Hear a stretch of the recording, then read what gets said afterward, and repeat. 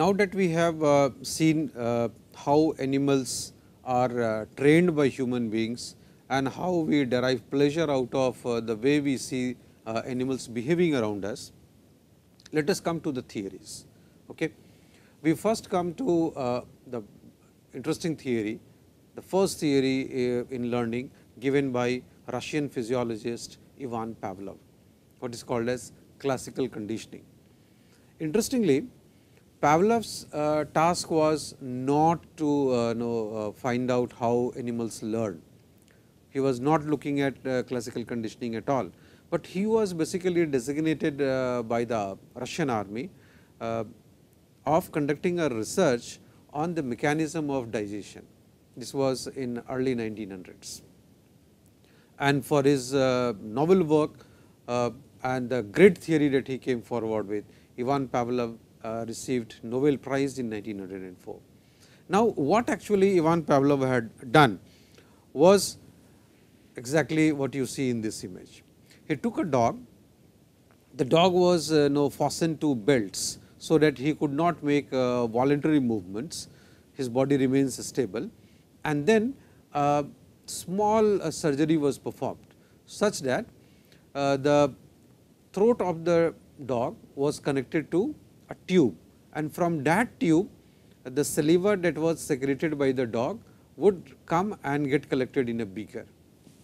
Now, you see, this is the point where the surgery was performed, and the actual intention was that whenever in this very plate, whenever the meat powder will be presented, the dog would salivate. Once the dog salivates, the saliva that gets collected here will now travel from here and then get collected in the beaker there. So, that was the basic experimentation that Pavlov had designed. And what he did was that every time he would present the meat powder in the bowl there, the dog would salivate, and every time the saliva would get collected in the beaker. This is what he adopted in order to understand the mechanism of digestion. But then something very interesting happened. In that very lab, a bell was also being rung for some other purpose, and what Pavlov observed was that initially the dog which was salivating on the presentation of the meat powder started salivating on the sound of the bell. Okay. So, somehow, although it was not part of the experimental protocol, although this was not the intention of the work that Pavlov was doing, what he realized was that the dog somehow had formed an association. The association was between the meat powder and the sound of the bell, and these two things got associated. Okay. So, exactly what he found was that the food is presented, food is the unconditioned stimulus. No? You are just presenting food, and there is a biological mechanism. Okay. Hunger is triggered by a biological mechanism. There is a process of satisfaction that one derives out of having food, okay. And salivation is again a biological process. So, the urge for having food and salivation, which was basically a biological mechanism, got associated, okay, with the sound of the bell. What actually happened? Okay. The food was presented, salivation took place. Food is the unconditioned stimulus, salivation is the unconditioned response, because these are biological mechanisms. But then the dog, what it started doing was that it associated the sound of the bell with the food. It thought that every time before the food is presented, the bell is definitely rung. So, sound of the bell got associated with the meat powder. Hence, next time onwards, whenever the bell will be rung, the dog used to anticipate that now definitely the food palate will come, okay. And this again led to salivation. Now, salivation, which was basically a biological reflex, okay, an unconditioned response, again got conditioned to the association that was formed between the sound of the bell and the presentation of the meat powder. And then next step, when the meat powder was not provided, only bell was rung, still the dog used to salivate, anticipating that certainly the meat powder will get presented. Okay. And this is what Ivan Pavlov found, that the dog was classically conditioned. The natural response of the dog got associated with the sound of the bell, which led to an anticipatory type of a behavior. Now, although we have used this word, you understand the concept, let me repeat it again so that you remember it better. The major concepts in classical conditioning are unconditioned stimulus, unconditioned response, conditioned stimulus, conditioned response. Okay. Rest all you understand. So, a stimulus which produces response without prior learning, okay, you have not learned how to respond to that very stimulus, that stimulus is the unconditioned stimulus. Okay. Food in this very experiment was the unconditioned stimulus. The unconditioned response was salivation. Okay. The dog had not learned how to respond to the unconditioned stimulus. No, it was an automatic process, it was a biological mechanism. So, salivation was the unconditioned response. Then the other two important concepts where you remove the un and therefore, it becomes conditioned stimulus, conditioned response. What is a conditioned stimulus? The neutral stimulus that eventually elicited conditioned response after being associated with the unconditioned stimulus. No? So, the sound of the bell and the meat powder both got associated. Okay.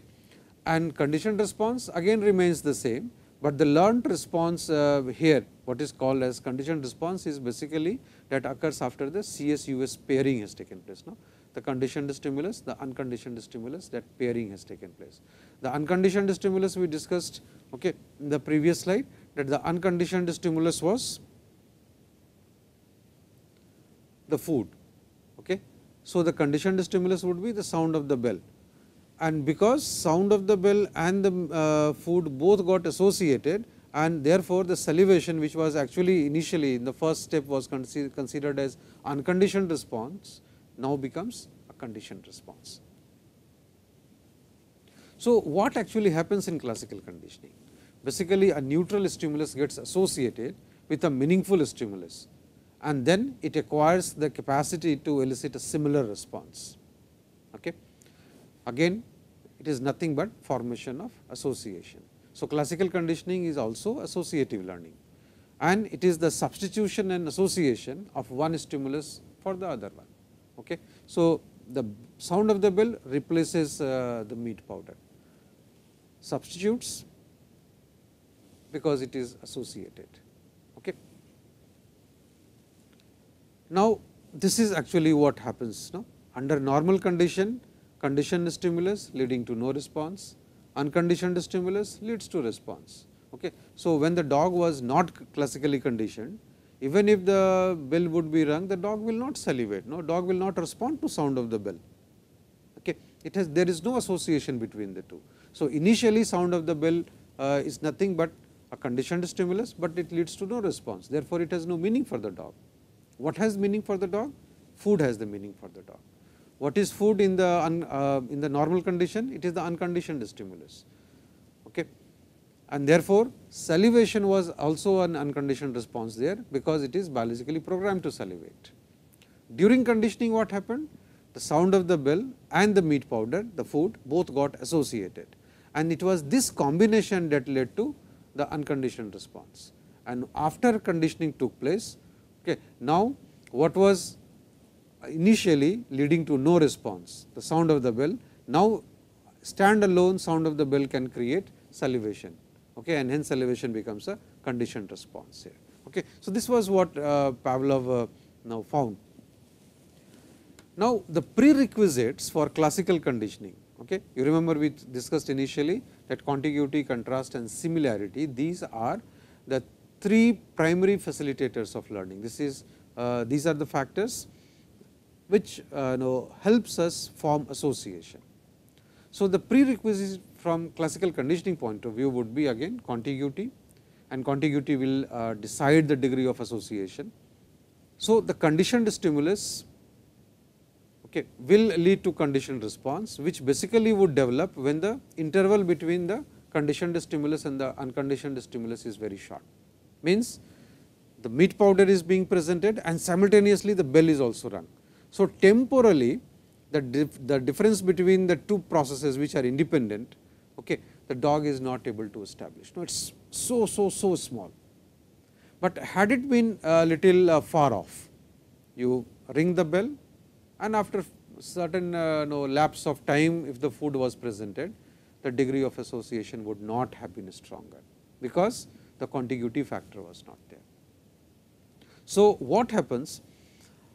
the more and more is the what you call lack of absence. Okay. So, higher is the contiguity, shorter is the period between the conditioned and the unconditioned stimulus, stronger is the bond.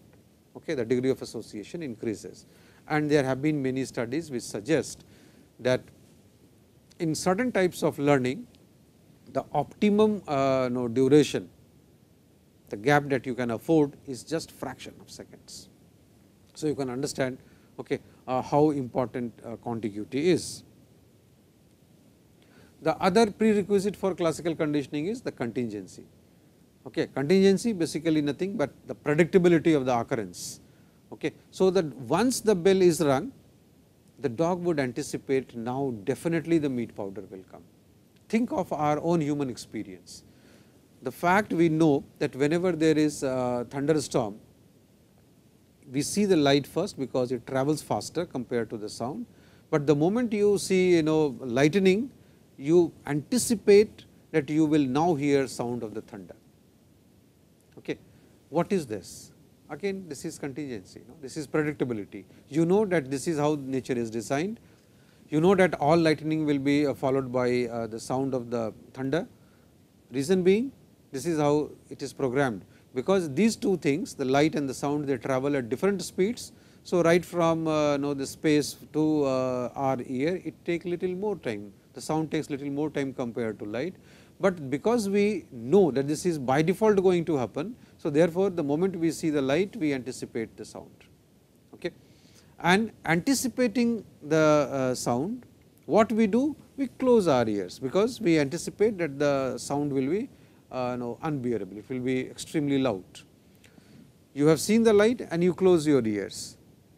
This is how we respond, and this is nothing but the importance of contingency. And the third important factor, that is the reflex.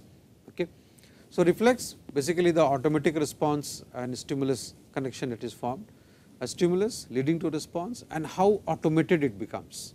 The more and more automated it becomes, the more faster it becomes, it becomes a part of your reflex. Because of contiguity, you know that if X has happened, Y is by default arriving. You form a very strong bond, and this strong bond leads you to design a response which also is extremely fast. Imagine situations where you do things in a much more reflexive order. For example, if you are riding and you see a smallest object coming from one side of your visual field, suddenly you would try to have control over the brake mechanism, because you anticipate that in something that is moving towards you is by default going to come very near to you, and it might lead to accident.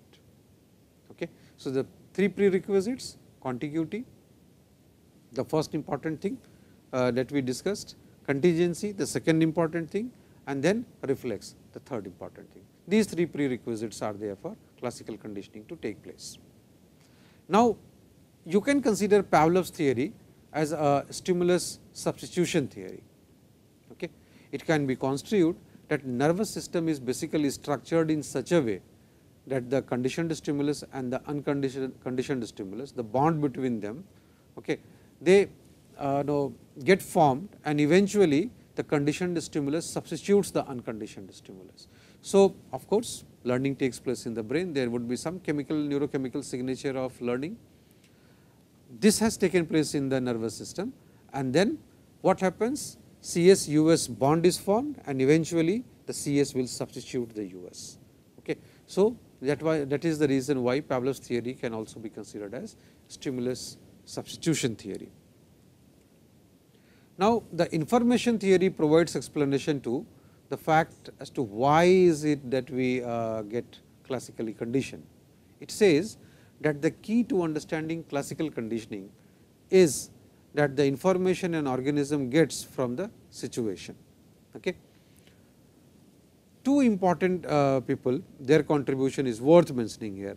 Tolman said that the information value of the conditioned stimulus is important in telling the organism what has to be followed.